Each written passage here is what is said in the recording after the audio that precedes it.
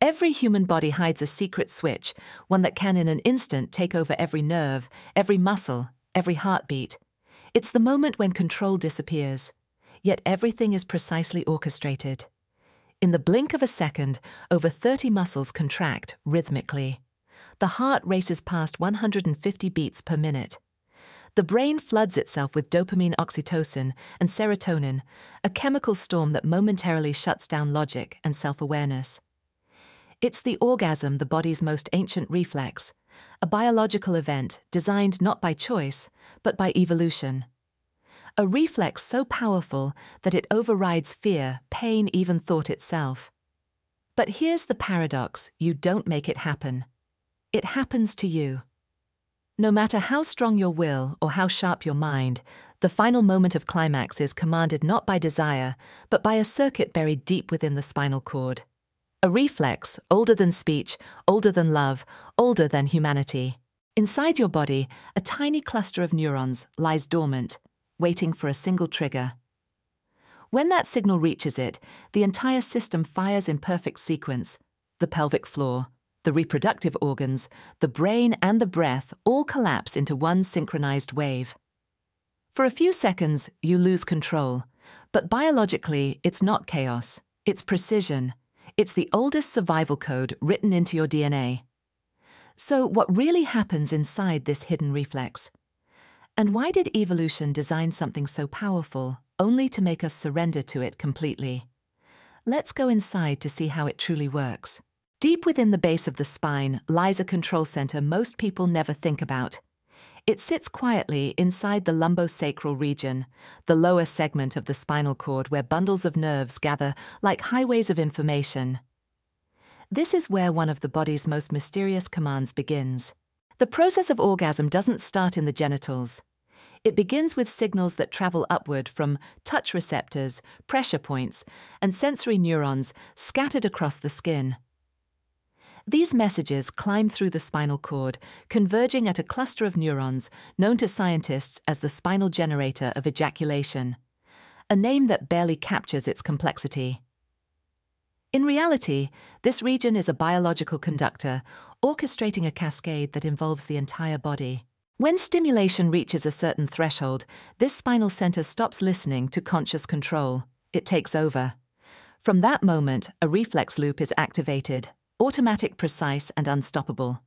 It sends orders outward through motor nerves, commanding pelvic muscles to contract blood vessels, to tighten lungs, to hold, and heartbeats to surge.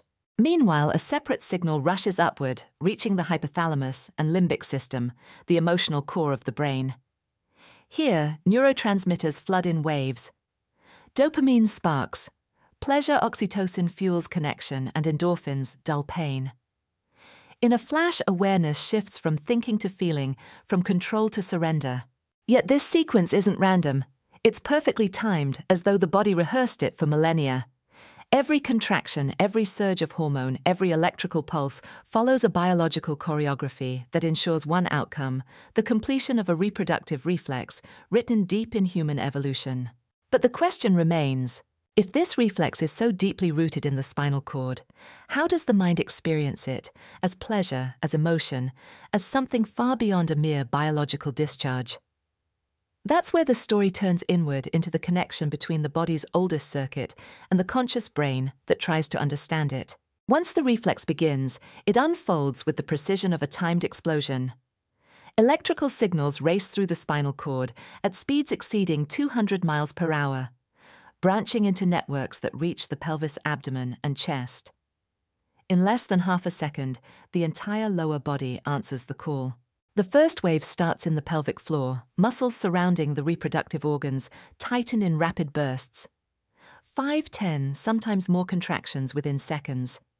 Each contraction pushes against blood-filled tissue, amplifying pressure, intensifying sensation. It's not chaos, it's synchronization. The rhythm is driven by a specific set of motor neurons in the sacral spinal cord, firing in perfect intervals like a metronome hidden inside the body. Meanwhile, sympathetic nerves activate deep within the abdomen. They constrict blood vessels, increase heart rate, and prepare the lungs for short, shallow breaths.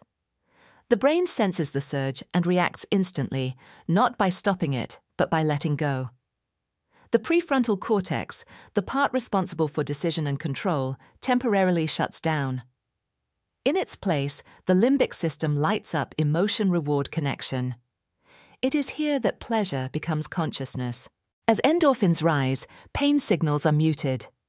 Dopamine floods the reward circuit, reinforcing a simple but powerful message: this is worth remembering. The hypothalamus releases oxytocin, the bonding hormone, linking pleasure to trust, intimacy, and calm. For a brief moment, every chemical and muscle in the body moves in harmony, collapsing into a single unified sensation. And then, almost as suddenly as it began, the system resets. The contractions fade, heart rate slows, blood vessels relax, and breathing deepens. The spinal circuit deactivates like a switch, turning off an ancient mechanism that has served life for millions of years. To the conscious mind, it feels like release.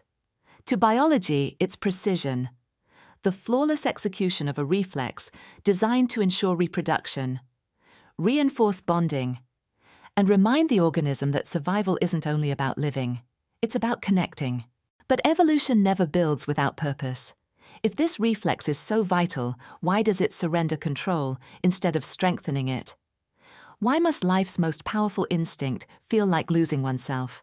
The answer lies in what comes next, the moment where biology meets vulnerability and pleasure reveals its hidden cost. At its peak, the reflex becomes something greater than motion or chemistry. It becomes surrender. For a few seconds, the body abandons hierarchy. Every muscle, every nerve, every cell follows one command: release.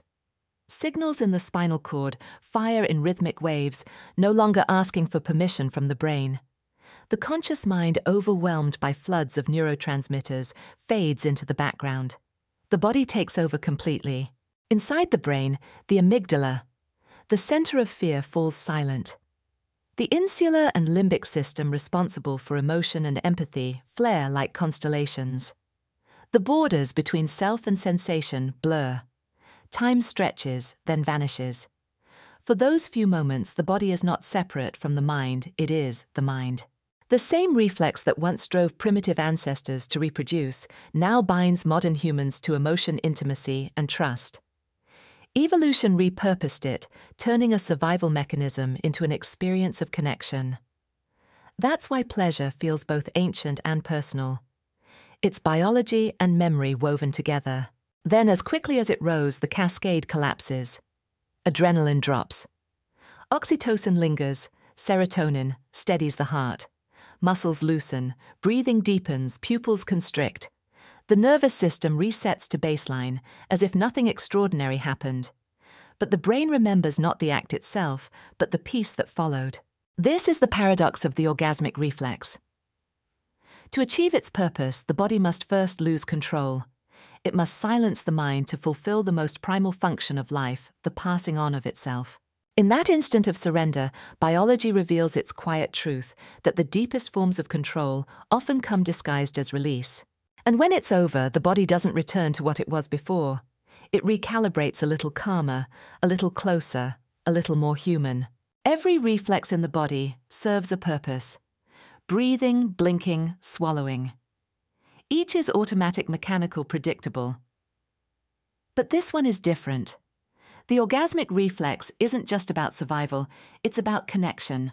For millions of years, nature has refined this circuit not simply to reproduce, but to remind living beings that creation begins with unity. When the body collapses into pleasure, it momentarily erases the illusion of separateness. In that instant, there is no boundary between self and other, between thought and feeling, between body and mind. There is only the pulse of life repeating itself. Perhaps that's why this reflex is so powerful, because it mirrors something far older than human desire. It echoes the rhythm of existence itself.